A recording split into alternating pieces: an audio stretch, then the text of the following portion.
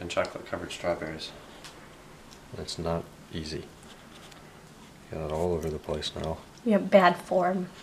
Yep. My turn. Words disappear. Words once so clear. That looks really good. Yeah.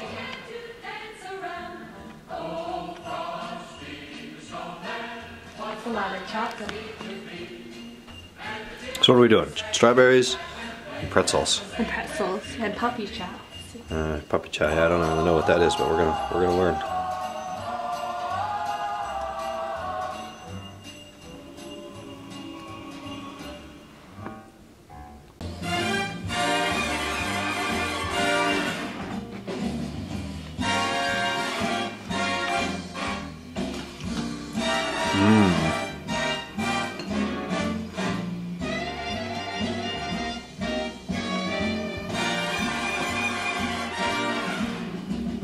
How's Chef Megan?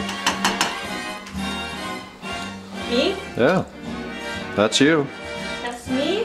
Mm-hmm. Mm-hmm. That looks damn good. It's coming up on 2 o'clock.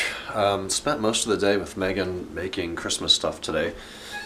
We did a bunch of chocolate covered strawberries, which I filmed. We did the chocolate covered pretzels, and then we did this thing called puppy chow. Got these 2 big bags. They are rice, or not Rice Krispie, they're Chex. It's back there, Chex cereal and some sort of sugar and melted chocolate, and it's actually really good. I had never made or seen that before. Did that, spent some time here, had Jersey Mike's for dinner, went to Kennan's house tonight. I forgot my camera, unfortunately, but checked out all his mom's decorations at the house. Looked at the train set in the basement. We're going to try to get back into there. It's actually been several years since we've done anything, and it's in desperate need of some electrical attention and some engineering and a cleanup to get everything running again. So we're going to do that here in the upcoming weeks. My voltmeter arrived today, and I've been playing with that. I actually really like it. It's really easy to use. It is the X-Tech EX330. It's in this rubberized kind of drop-proof-esque case, and it's a auto-ranging multimeter, which is really nice. You don't have to keep screwing around with the ranges to try to get it in the right setting. So we got your volts, AC, DC, hertz, and then it actually does temperature too, Fahrenheit and Celsius. And it came with a separate temperature probe that plugs into the positive and negative and is really responsive and accurate. So that's neat. I don't know how usable and practical that is, but it's there. Then we've got some sort of ohms. I don't know what UA means, MA, and then we got a 10 amp. I don't really know how to use all that crap. I just want to test batteries and voltage at an outlet and stuff like that. And it's got the near current voltage, I think that's what it stands for.